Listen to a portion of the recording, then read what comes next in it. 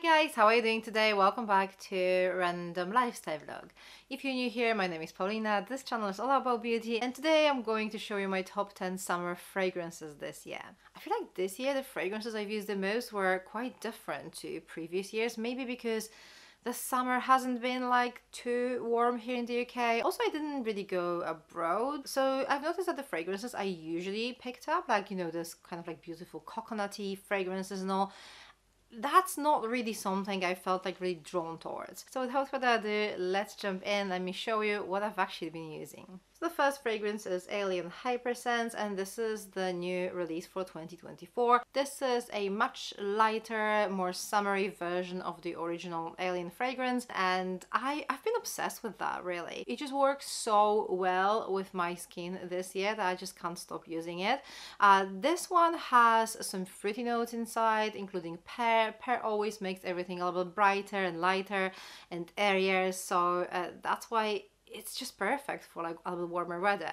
But I've been actually alternating this fragrance with a little bit older scent by Alien, and this is Flora Futura. This is also a summery, lightweight version of the original Alien, but this one is more floral. So I've used them both quite a lot this year.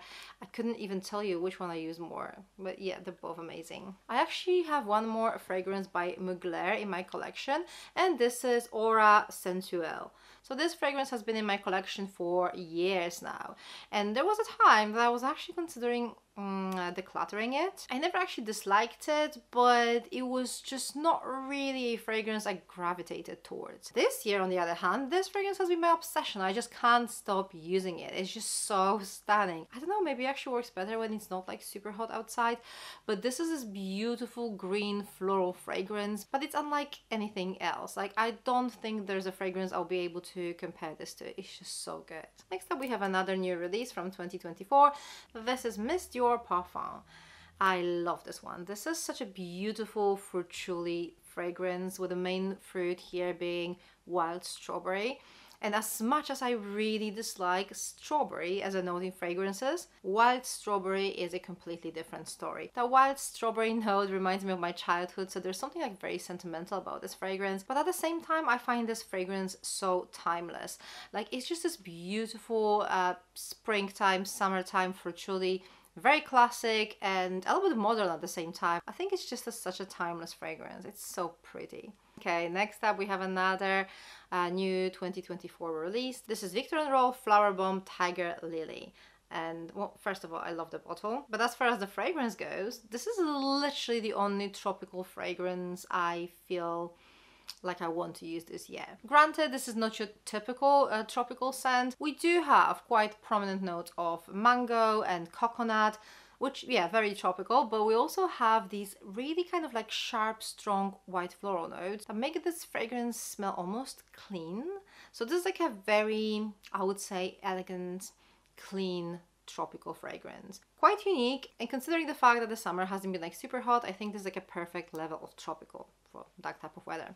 Really love that. Next up we have Boss the Scent, but this is not the newest release. This one was actually released in last year. This is the scent Magnetic. So this is a beautiful concoction of musk, amber and osmanthus. It's just stunning. Like, honestly, all those fragrances that I'm talking about today, I couldn't really choose like one that's my favorite or the most used. I feel like I've been literally using all 10 of these fragrances like crazy this year. Next up, we have another 2024 release, and this is Lancôme La Nuit Trésor Le Parfum. And let me tell you, this is my #1 night out, date night kind of like fragrance. It's just so sexy, but almost in a classy way. Like, all that sweetness that is usually associated with La Nuit Trésor fragrances here, it's a little bit muted, but we still have that cacao and patchouli mix, and pretty much all the sweetness here comes from like black currant note. It's just so intoxicating. Like, at this point, I would probably say this is my favorite La Nuit Trésor fragrance ever. The next one I'm going to show you is going to be a little bit controversial because pretty much everyone hates this fragrance, and I don't know why. I've always liked it since the moment I bought it. This is another La Nuit Trésor fragrance by Lancôme, and this is Musc Diamant. And I can 100% agree that this fragrance just, I don't think it belongs with other La Nuit Trésor fragrances. but it's just so nice. It's a very uncomplicated, simple fragrance. The main notes here are raspberry and musk. So very clean, very feminine, very beautiful. I love it. I love it for like summer.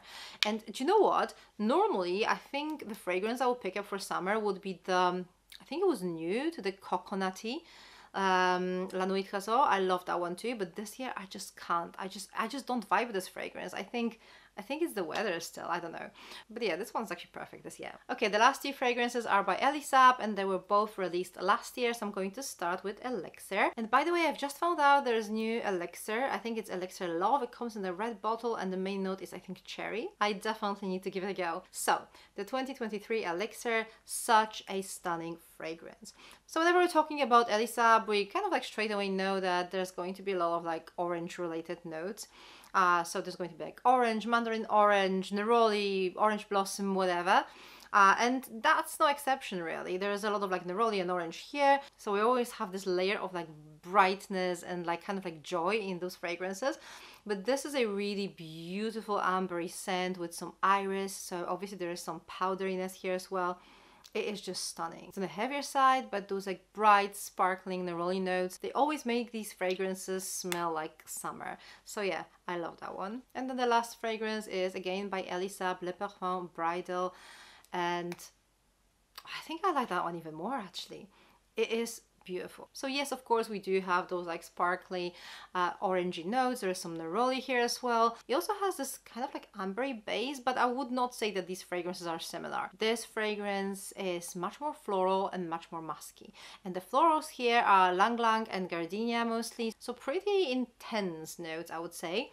And then that muskiness here, it is just so dreamy. I think this fragrance is a little bit like less summery maybe a little bit more of an all year rounder. I think I probably would not necessarily use it in a super hot summer, but it's not really the case this year, so I've actually been using this quite a lot. It's just so good. Okay guys, so these are the fragrances I've been using the most this summer. What do you think? Have you tried any of these fragrances? If so, let me know your thoughts in the comment section down below. Also, let me know what fragrance you're using the most this summer. Thank you very much for watching. For more beauty related content, check those videos over here. I'm going to see you very soon. Take care. Bye!